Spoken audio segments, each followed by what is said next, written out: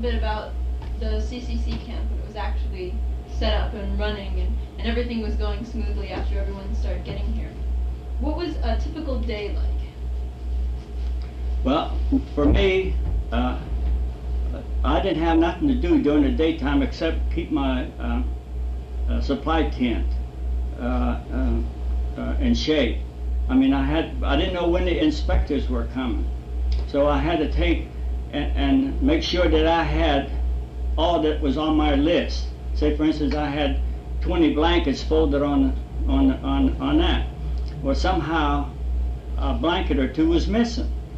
So I said, well, I gotta make that blanket up because they're going to count those blankets and see if I have it on my list. So what I do, I take one blanket and double it twice, and set it on top of one another. So then when he'd count one blanket twice. See, or if I was only missing one, it wasn't too bad. I'd put it in the middle somewhere.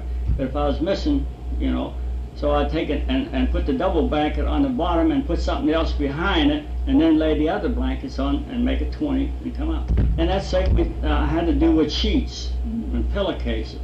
I would double, and he wouldn't know any better. He'd just go right on up, 1, 2, 3, 4, 5, you know, and he'd count, and they'd say, "Oh, you got everything. Everything's okay."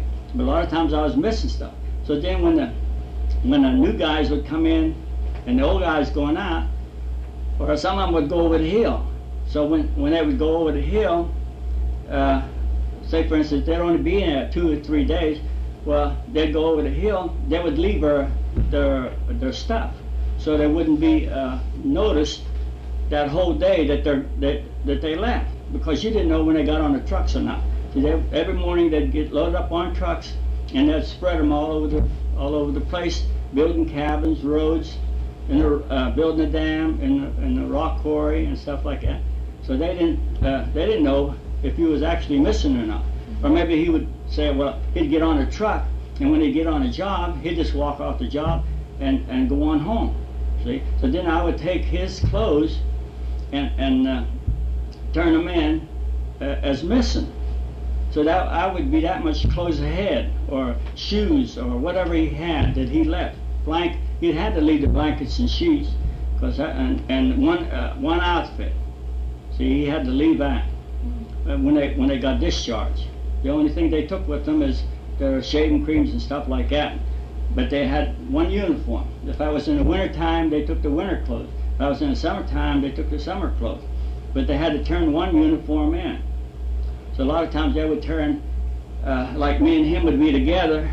Well, if I was leaving and he was staying, and I had a good pair of pants, and he wore the same size pants, and he had a bad pair of pants, so he'd give me his pants and I'd give him his pants. So shoes, anything like it, we trade. They'd trade one another with the clothes.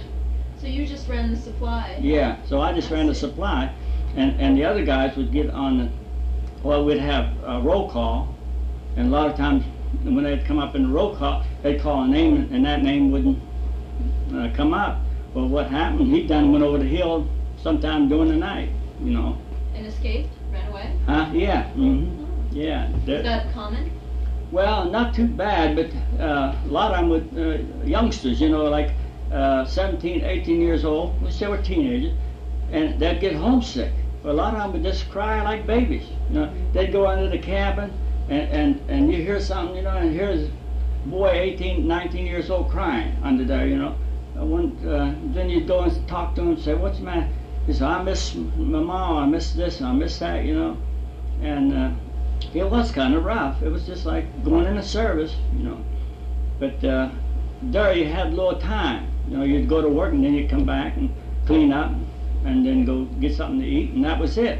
And if your barracks was ready to go to the movie, well, the best they would have inspection every morning, and if your bed was messed up, you know, you didn't get to go no place. And if your bed was excellent, and your locker and everything, your clothes hanging was excellent, well, your name was on the sheet that afternoon to go to movies that night. Oh, wow.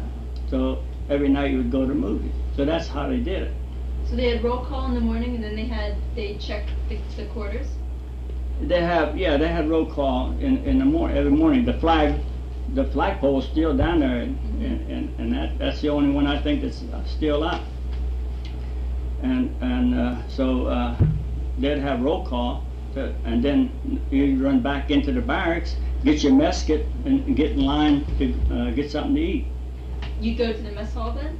Yeah, we'd go to mess hall and get something to eat, and then they'd have maybe a half an hour to get straightened out again and get back into the roll call again, and then the sergeant or whoever it was would say, okay, you go on this truck, you go on this truck, you go on this truck. So then you know where you were supposed to go. So next morning you put in your note that you were on that sheet and that you got to get on a certain truck because you're going to the a dam, and you're going to work in a dam, or you're going to go to camp 4 or 5, wherever. You're going to work on a building. So you put in your note, you know, that that's what you was going to do. What kind of food did they feed you? Well, the food was good. Oh, really? And you had plenty of it. Yeah, I mean, they never run out of food. That was one thing that they did really do, is provide food. And they had good cooks, and so every Monday they would go to Joe Edmonds. He was a cook's chief, and he would go to Washington, and he would get a truckload of fresh vegetable, and he'd stay there all day, and he'd get enough to carry him that whole week of, you know, vegetables and meat and stuff. And the ice boxes we had, well, I think they're all pretty much gone, except maybe Camp 2 is still in there. And we used to take it and put ice. They used to get 100 pounds of ice and great big cakes, a whole truckload, and they'd put them up on top, and they'd put all the vegetables and all that meat and stuff down in the bottom. So they fed you pretty good, huh? Yeah. So that's one thing they did do, is we really got fed. We, you know, I mean, it was no hash or whatever, you know. It was turkey and chicken and steaks and pork chops and bologna, hot dogs, stuff like that.